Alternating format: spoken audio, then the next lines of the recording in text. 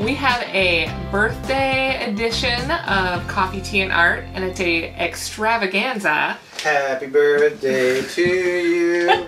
Happy Apparently it includes birthday singing. to you. And that's all the singing I'm gonna do. Happy birthday to you.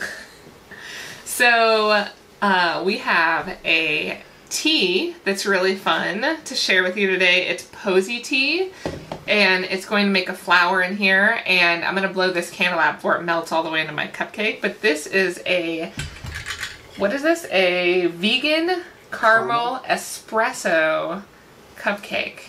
Did I get all the words in there? Vegan caramel espresso cupcake. It is a drink and a baked good. So Yes. we're doubling down on the coffee and the tea today. We have coffee and tea. It's crazy. So what's really cool about this cupcake is it comes from feastingonfruits.com. We'll put the recipe and the link in the show notes below. I'm going to blow it out. Let me make a wish. Was that really long? I felt like that was long. Hopefully it was a Okay, good wish. now there's a bunch of smoke. Okay. Special effects! So what's cool about this is she makes a lot of her recipes, or maybe even all of them. I haven't looked at every single one on the site, but a lot of them have fruit instead of refined sugar. So this is vegan, gluten-free, oil-free, and refined sugar-free. Did I get them all? Yeah, it's basically about the best cupcake you can possibly eat. It looks awesome too. I actually had one earlier. And also this recipe makes 6, which is awesome because sometimes you just don't need 12 cupcakes. So definitely check that out. I can just keep that here.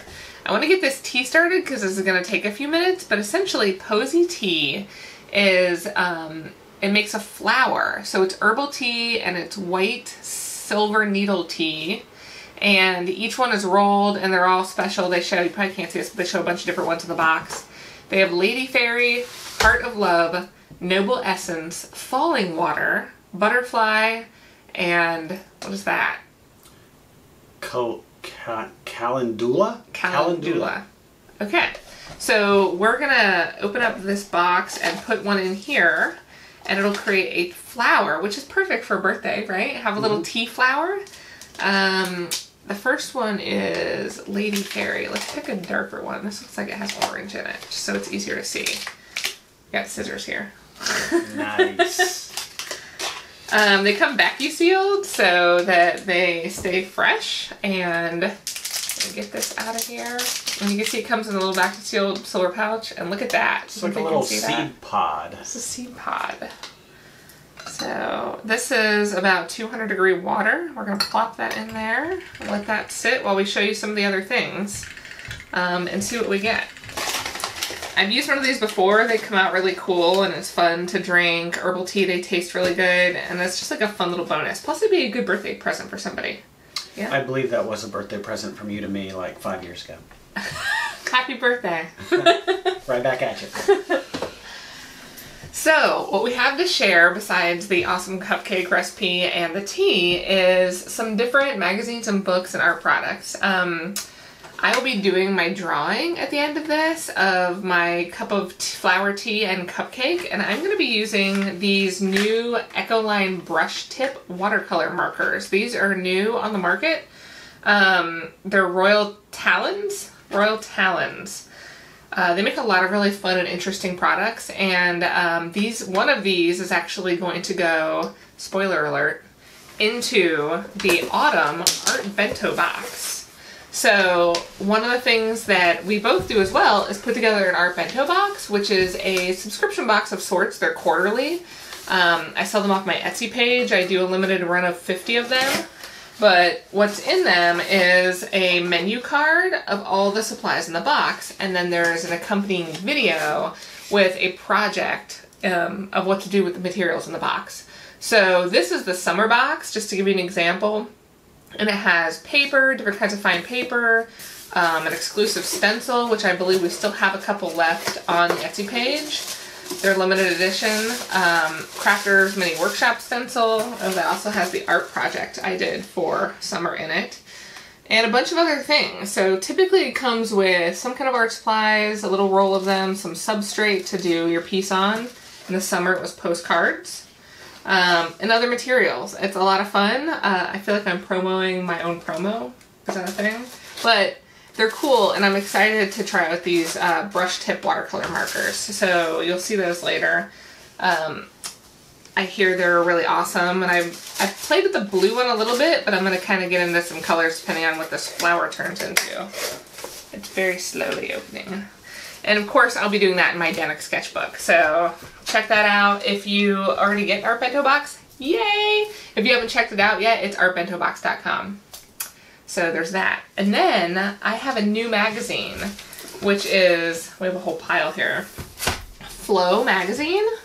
This is a really awesome magazine. They also put out a special edition, which is about mindfulness, which I think, especially on a birthday, you can always use a little like introspection. What have I done in the last year? I'm a year older.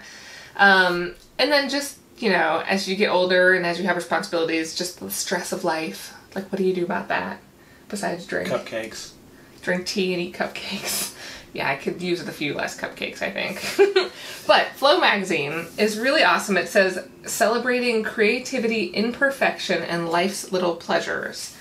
So the last one we did was, what was the name of the magazine we did in the last one? Uppercase. Uppercase. Memory's going. Kind of play out the difference between the two. They're both creative magazines, but what's kind of the... So this one is, I believe, as I've read, because I've been subscribing for a while, is more about mindfulness and how to think about day-to-day life. Like this one is, hooray, it's raining. We often think of gray days as being a bit depressing, but this journalist realizes they're refreshing and inspiring. So it's kind of looking at life in different ways. Another thing I love about this magazine is it comes with little tip-ins. That's awesome. Yeah, it's a tiny art journal that you can use, and you pull this out of the magazine, and it has like some pre-done pages and some inspiration in it, but typically they have 1 or 2 tip-ins. I think this magazine also has a, I'm not going to be able to find it that quickly, a page that has a window cling. So it's a piece of art that is a window cling. That's really cool. But it kind of gives you like goodies to explore and enjoy, and then also, of course, art and inspiration, and how do you figure out how to live life in a meaningful way and find some balance. A lot of the stories are about artists and authors and writers. Oh, you found it. For your window. Yeah, that's very cool. So you pull this out, it's perforated, and then you can put it on your window. And it's just like a little piece of art that came with it. Very cool. So I love the tip-ins, and their mindfulness version, which I think is coming up really soon. I'll put a link down there to it and to this magazine. If you don't subscribe, it's definitely worth it. That is even more tip-ins because they give you like little cards and little books and things to kind of work through figuring out how to be more mindful and kind of introspection. Oh, they also have an app. They do, yes. A Flow app. Daily moments. So little moments of inspiration. I think I have that app. It's really cool too. Yeah, if it's as good as the book, that's a very cool idea. I love kind of independent magazines. They just have like a soul and a spirit, and Flow is just a really great one. Just like the last one, very well designed, lots of just inspirational layouts, lots of color. I saw a picture of Pablo Picasso standing in his underwear in here somewhere. What? Isn't that Picasso? Yeah, I don't think that's underwear. I think that's the shorts they wore back then. Oh. You be the judge. Is that underwear or Pablo's shorts? Why would he let up? He's smoking. He has a watch on. Who wears a watch with just underwear? I don't know. So that's Flow magazine. Definitely check that out. And then you have a book that you want to share, right? Is that a Kickstarter? Yeah, as you'll notice through this, I'm robot, sci-fi, comics kind of guy. So this is something you actually gave me for Christmas several years ago. It was a Kickstarter by, and of course I never remember the author's name. He goes on Instagram by CreatureBox. He's a guy who did a bunch of previs art for the Ratchet and Clank video games. Let me find his actual name. The flower's opening! Oh, there's a bunch of stuff. Here's his name signed, which I cannot read. But, artists. Yeah. It says Dave Gurton and Greg Baldwin, and I don't remember which one is the Creature Box. Look up Creature Box on Instagram, though. And it is just chock full of amazing creature designs, sort of whimsical. Oh, look, here's an original on here. Yeah. Yeah, that was part of the Kickstarter. That's awesome. Love Kickstarter. Just really, I love these black and white sort of trading cards. That one's awesome. Are just amazing. The crab. Look at the color. Yeah, the color, the shapes. I mean, it's really inspirational stuff. Frankenstein. Creature Box just released a new book maybe a month ago called Shred Volume 2. So look that up too, because you can get a lot more of this. I don't know if this book is, I'm holding this outside of the comments. I don't know if this book is still available in bookstores, but it's an amazing piece of inspiration. So check it out. Creature Box on Instagram. And I'm supposed to say more because she's eating a vegan espresso caramel, healthy, no oil, no fat cupcake. It's really good. Have you tasted it? Happy birthday. Of course I tasted it. I baked them, so I ate like you like 7 of them. As we went along. Oh look, it's Oh, it is. It's doing opening. its thing. It's opening. So, we have an awesome book, magazine, the art bento box, the watercolor markers. Yep. Is there anything else we want to talk about? Are you going to sing to me again? God, that's about as much as I can handle. So it looks like this flower takes a little while to open. We are going to cut here and maybe just like splice this together and come back after it's open. Is that a thing? We can do that.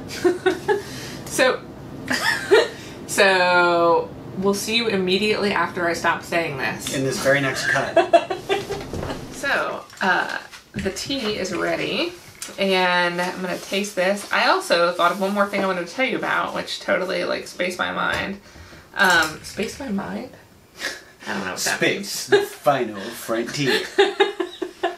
I'm getting old.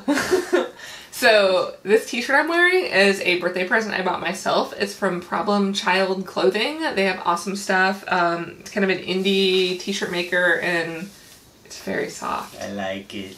Weird people will pet you. Well, thanks. Okay, no, you know I love you. Yeah. So I'm gonna try this herbal tea. It turned into like this really pretty like rose shape, so that's awesome. And during the break, I did find out that Creature Box is actually both guys, Dave Gurton and Greg Baldwin. So credit where credit is due. This is awesome, especially with this espresso cupcake. Do you want to taste this? This tiny little. I love how so delicate. This whole set is like glass, so you can see through it, and it becomes like this like perfect little escape tea. I know, it's awesome. So that's it for episode number 3 of Coffee, Tea, and Art. We got a little coffee, got a little tea, and got quite a bit of art. Hope you enjoyed. Please subscribe if you like what you see, and leave some comments. Maybe you can let us know what you want us to review in the future. We have some really fun coffees coming up, and we're doing like a coffee experience, but I don't think that's till November. So stay tuned for that. All right. Bye. Bye.